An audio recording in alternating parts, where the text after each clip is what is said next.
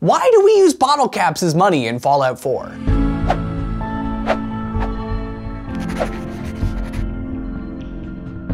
If you're a fan of Fallout, and to be honest, I'd be really surprised if you were here and you weren't, you've probably seen the video by Game Theory where MatPat figures out exactly how much a bottle cap would be worth in today's dollars. It's a really, really cool episode if you haven't seen it, so you should definitely check it out when you get the chance. But that's not what I'm asking about today. It's cool, sure, but it's not really relevant to the world of Fallout. A bottle cap is worth whatever a bottle cap is worth in the Fallout universe, regardless of the price of gold of the United States in 2016. But I'm not here to present a counter case to MatPat. Instead, I'm wondering something, almost purely from a lore perspective. Does it make sense at all that bottle caps are used in the East Coast settings of Fallout? To understand why I'm even asking this question, we have to know the lore of bottle caps. Bottle caps were first introduced in Fallout 1 as the game's main currency. In Fallout 1, it was the currency of the hub. Bottle caps were a form of what's called representative money. That's to say that one unit of currency, in this case one bottle cap, represents a claim on a commodity. An example of this in our real world is the gold standard, where paper money represented a claim on a certain amount of real-life gold. In fact, for a while, until the gold standard was mercifully abandoned for the betterment of everyone, you could take a $1 bill in the United States and trade it in for an equal amount of gold. Anyway, bottle caps didn't represent gold. Instead, they were actually backed by water. Originally, merchants in the hub would trade using water, but started using caps instead because, you know, it's easier to hand someone 10 bottle caps than it is to carry jugs of water around with you everywhere. You know, this mirrors a lot of the real history surrounding currencies pretty well, honestly. In the ancient Fertile Crescent, the currency was the shekel, which represented a bushel of barley. Shekels were rarely used in everyday transactions, of course, but they were used as the predominant measurement of value. Which brings us to exactly why currency even exists to begin with. Currency is meant to function as a medium of exchange, a unit of account, and a store of value. So, when I want your stim pack and you're willing to sell it, I give you 48 bottle caps and you give me the stim pack. That's the exchange. Of course, it's totally common in the wasteland to trade stuff for stuff, but the value of what's being traded is still measured in caps. Like, if I want that stim pack but I don't have caps but I'm loaded down with garbage, I still have to give you 48 caps worth of junk. These two ideas, giving you caps or giving you a certain number of caps worth of something for another thing, both illustrate the principles of medium of exchange and unit of account, because caps are the actual thing we use to trade. And if that's not an option, it's still the method of accounting for the value of objects. Now, if I hand you those caps, in order for the currency to be good, they have to be mostly worth the same thing tomorrow as they are today, and the next week, and months from now. They can change a little bit though, but the less stable a currency is, the less reliable it is as a medium of exchange. This is the store of value part. It's probably something we think the least about in a day-to-day way, but it's honestly one of the most important qualifiers for a currency. Out of control inflation makes money almost more trouble than it's worth, and out of control deflation can be 1,000 times more terrifying. And as being a medium of exchange, a unit of account, and a store of value, bottle caps honestly work really, really well. They were chosen from a lore perspective because the technology for creating bottle caps was lost when the bombs dropped, meaning that the number of bottle caps in circulation rarely changes. New caps enter the economy only very rarely when folks find a stash somewhere or someone opens a bottle of cola to drink its contents. It's very, very similar to gold in this way, which was the standard currency for thousands of years. Inflation basically couldn't exist, at least not aggressive inflation, because in order for there to be more money, more gold had to be found. Gold is relatively rare, like bottle caps, so it very infrequently entered the economy at a rate that humans couldn't handle. To those of us who kind of grow up thinking of gold as being innately valuable, it makes the idea of bottle caps being the exact same thing as the gold standard kind of ludicrous. But why is gold valuable? I mean, you can't eat it. You can't really make any reliable tools from it. Unless you're very, very wealthy and very, very strong, you can't build a house from it. You can make jewelry, of course, but that just means it's pretty. It doesn't have very many utilities, especially in an era without modern electronics manufacturing. So practically speaking, there's nothing that makes gold any more valuable to us than paper or bottle caps. So it's true that gold doesn't have a lot of practical utility to an animal when it comes to directly facilitating survival, but gold is very, very good at being one thing: money. To understand why, we're gonna have to look at what gold is a bit more closely. When are you gonna talk about how it makes no sense that there are bottle caps in the East Coast games like Fallout 3 and Fallout 4 when bottle caps were a currency established in the West Coast of Fallout 1 and 2? Calm down, we'll get there. Just Trust me.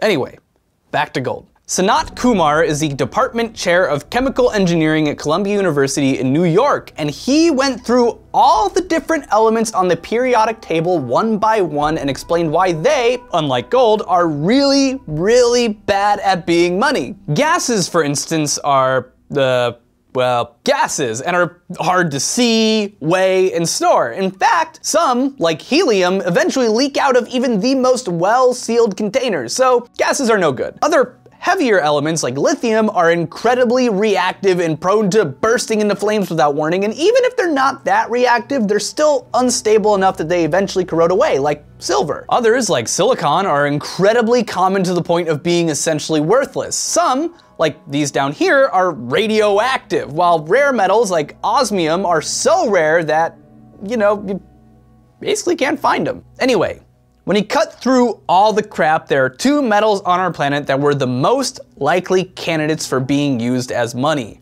gold and platinum. Both are rare and therefore inflation resistant, but not so rare as to be unfindable. And they're shelf stable, meaning that they don't corrode away like silver and other metals. So why did gold end up winning out in the test of history? Well, for two reasons.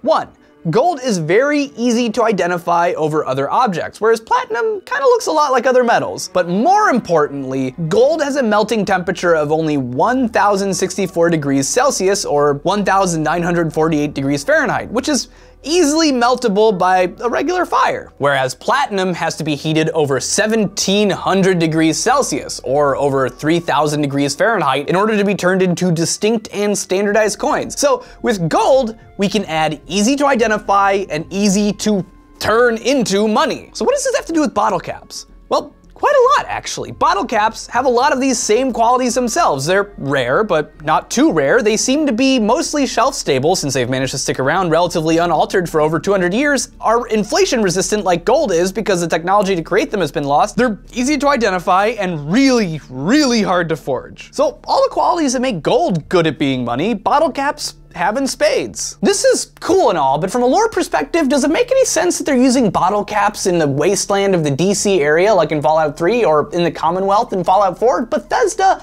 never really answers this directly. So after going through all these different qualities that make gold a good ancient currency, Kumar even posited that if we were to reset the world all over again back to zero and try it again, humans would very likely choose gold as a currency again, no matter what, because of these qualities that make it so clearly favorable over the other options. So it stands to reason that in different pockets of the United States wasteland, folk would choose to rely on bottle caps because of their unique qualities as a good currency. But this isn't good enough for me, and it relies on way too much randomness and coincidence. But it lets me talk about my absolute favorite thing ever: the jet road.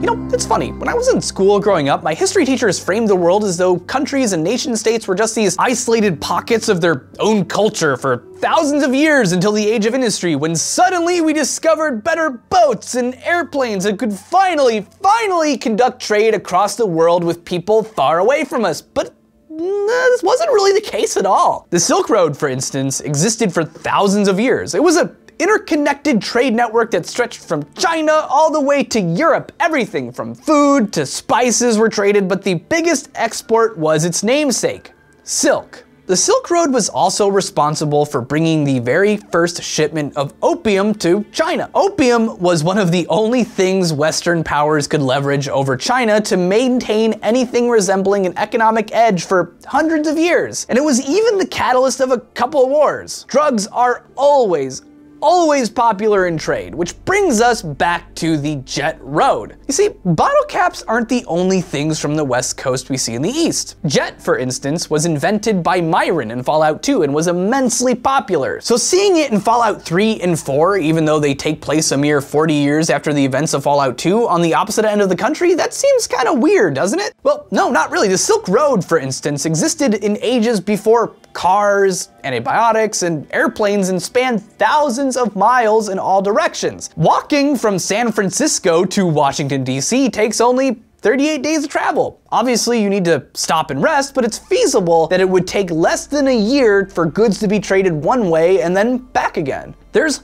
plenty of evidence that people travel from east to west all the time. There's the paramilitary organizations with lots of resources, of course, like the Enclave and the Brotherhood of Steel, but Harold, a character from Fallout 1 and Fallout 2, makes an appearance in Fallout 3, and in a memory sequence you learn that Kellogg, the very first antagonist of Fallout 4, originally grew up in the NCR and worked his way east to find his fortune. So it stands to reason that the East Coast, West Coast, and everything in between have a thriving trade relationship with one another, with goods traveling up and down this jet road, even though they're in their own somewhat isolated communities. And if they're trading with one another, it makes sense that they'd use an agreed upon currency, even if it's something as silly as bottle caps. So, do bottle caps make sense as a currency?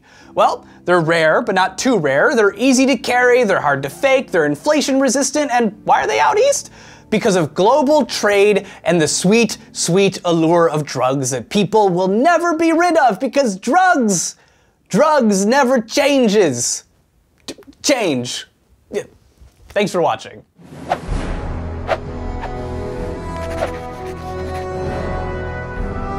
So, in case you haven't realized it yet, I'm a little bit of an economics nerd. Actually, a little bit more than a little bit of an economics nerd. I actually have a collection of John Maynard Keynes's essays right here on my desk. I'm also a huge listener of the Planet Money and Freakonomics podcasts, both of which talk about real economics in an everyday way that makes it easy for, you and I to understand.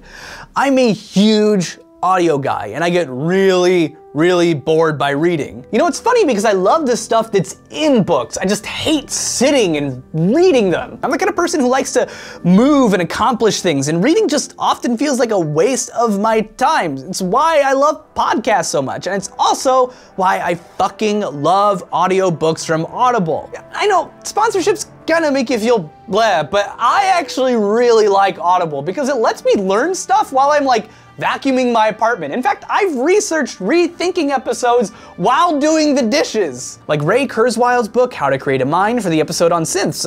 Right now I'm listening to Misbehaving by economist Richard Thaler. Thaler is a pioneer in a branch of economics called behavioral economics, which is a reaction to traditional economics that tends to presume that people within an economic system, like you and me, are these preternatural, logical, rational people, like a bunch of Mr. Spocks, whereas behavioral economics is an attempt to incorporate things like predictive psychology and sociology to solve big economic problems like poverty and self-control and what is fair. And if you use the link in our description, you get a 30-day free trial and you get to pick one book for free out of their 150,000 books that they have, which seems pretty sweet to me. You can listen to a book I've listened to, like How to Create a Mind or Misbehaving, or choose something else. It doesn't matter. You can either click the link in the description or head over to audible.com/shoddy and, get smarter while you do the dishes or something. So what do you think? Am I overthinking the reasons behind bottle caps being the currency and the East Coast renditions of Fallout? Is it just Bethesda being like, yeah, this is part of the Fallout aesthetic, let's just throw it in there? But, I don't know, the whole jet road thing, I like the whole trade thing, it makes a lot of sense to me. Anyway, all the stuff about money in the episode is legit research and really true things. You should check out the Planet Money podcast, which I have, that talks about all the different elements. I have that linked in the description. Thank you to our Patreon supporters who have donated their actual money every month to keep Shoddycast alive. It is because of that we are able to keep this show running, and yeah, that's about it. Watch our other videos, we got some of those. And tell me what you think. Should we go back to a bottle cap standard? When will the great bottle cap bubble come and burst and create a deflation spiral in the Fallout universe? I actually had a joke about that, and John Maynard Keynes's child or ancestor or future ancestor coming, but nothing happened. I was gonna talk about Bitcoins too, but the episode's already long enough. Cryptocurrency! Yeah.